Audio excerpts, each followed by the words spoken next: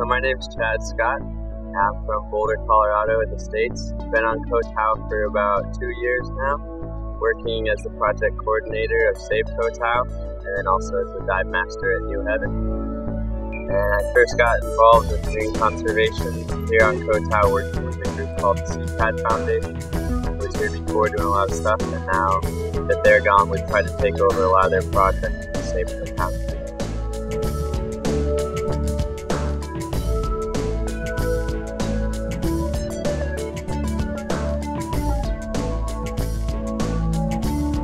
So being on Koh Tao, there's very fast development here. Everywhere you look, there's new resorts going up and new divers coming. We now have about 46 dive schools on a 21 square kilometer island and hundreds of divers in the water every day. So you hear a lot of people talking about the destruction of the island, the reefs. And luckily here on Koh Tao, unlike most places, the people have taken it upon themselves to protect the area.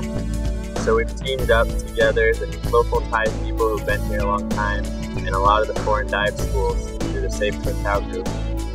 And this year we decided that to give something back to the island, we would do a Bio Rock project to help add more reef area to Koh Tao, increase the abundance of biodiversity here of corals on the island, and also serve as a training area for new divers so that they can perfect their buoyancy skills before moving out on the natural reefs, both protecting the natural reefs and also keeping those divers safer.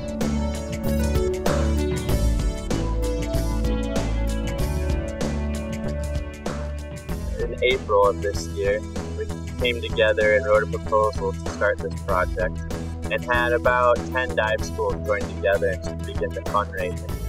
Over time, that number increased to 17 dive schools, and each dive school committed at least 25,000 baht towards this project and also committed to fundraising for the project. We also had some great groups come in, such as the SSI and some local businesses like Virginelli's pitch money in to help us out as well.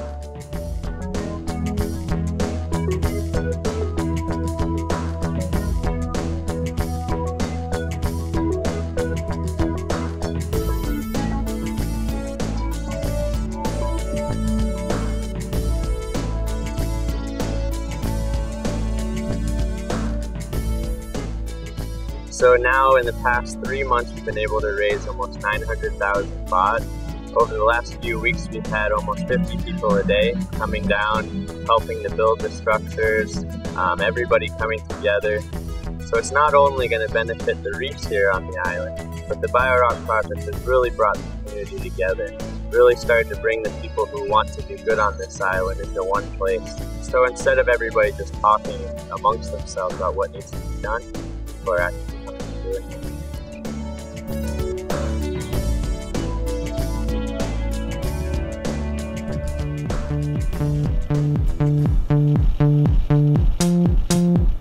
Here we go. One step at a time, don't be living on the line. I don't need a friend, I got more than on the mind. Sunshine in my brain, making everyone complain. Radio in the heart, don't be being so strange. Think I'm losing it, baby, where have you been? Everybody says that you're moving again. I don't wanna be right, baby, every single night. I could tell you a thing about taking your time. It's making me nervous, yeah. One step at a time, don't be living on the line. I don't need a friend, I got more than on my mind. Sunshine in my brain, making everyone complain. Radio in the heart, don't be being so strange. Think I'm losing it, baby, where have you been? Everybody says that you're moving again. I don't wanna be right, baby, every single night. I could tell you a thing about taking your time. It's making me nervous, yeah.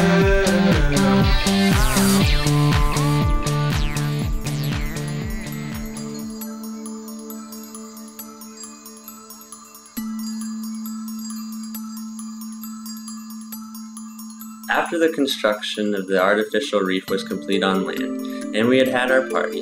It was time to move the structures out into the water.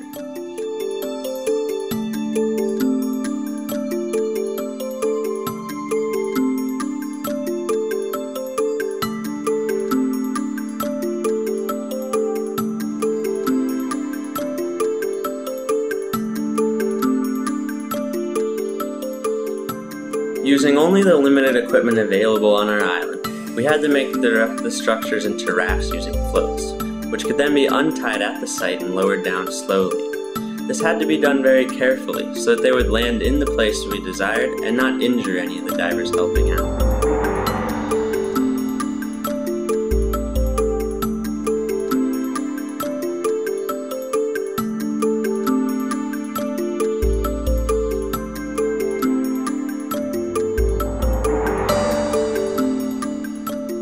Of course, the first one did not go as perfectly as planned. Then we refined our technique, and the next ones went down much more smoothly. After another week of work to run the wires out to the site and set up the power source, the bio rock was turned on. The low voltage electricity running through a bio rock structure causes minerals to fall out of the seawater and collect onto the metal structure. These are the same minerals that corals use to grow their skeletons. In this way, corals, clams, and sponges living on the structures will grow much faster than normal and can grow in a wider range of environmental conditions. Here, we can rehabilitate damaged corals and provide a nursery for healthy and diverse corals that can be moved onto natural sites when they are damaged. The area where we put the Hin Fai Bio Rock was chosen mostly because it is sand and rubble on the bottom. But we hope that over time this area will transform into a fully functioning coral reef ecosystem.